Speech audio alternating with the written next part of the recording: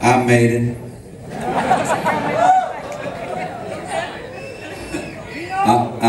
I'm not sure what it is though. I'm not quite sure. I had this washboard. This is for those young people around here.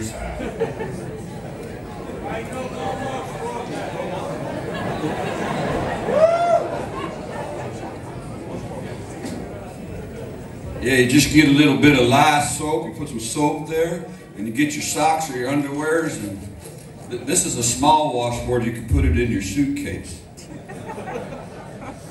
But one day I was holding my washboard like this. It didn't have this neck on it or nothing, it just was an old washboard. And I was thinking, you are so sexy. I kept thinking, I wonder what I could do with you to make you even more sexy.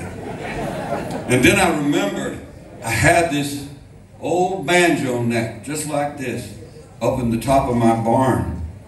And I thought, I wonder if I could stick the banjo neck on the end of this thing. And that was not easy. First I tried to bolt it, it didn't work, but then I built this thing on the back. This here is official. Prison made. Mississippi license plate. When I got that on there in this old doorknob holder, then it stayed together. Then I got an old guitar pickup and I taped it on. This is God's truth, what I'm telling you now. And I went into my house and I just hooked some wires to it and plugged it in. I went, bang! And it all blew the windows out of my house.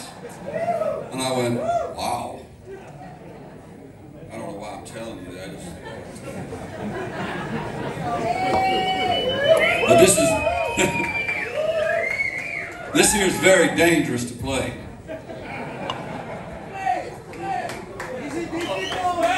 I'm going to play it. First, you have to have a sewing thimble. One of these.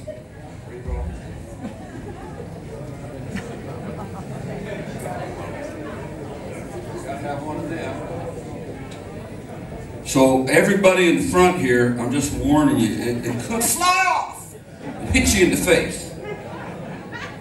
Health and safety warning.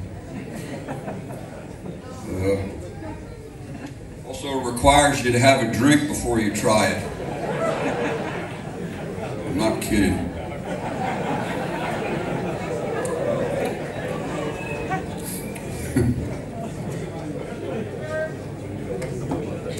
Anyway, I said I made it, right?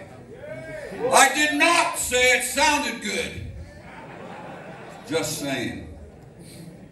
This here's a song we wrote for our grumpy old sound man who's now dead. Thank God. We're gonna roll it wherever you is, or wherever you is, or wherever you is not. This is your song. He knows that. And it's also to my friend Yolanda.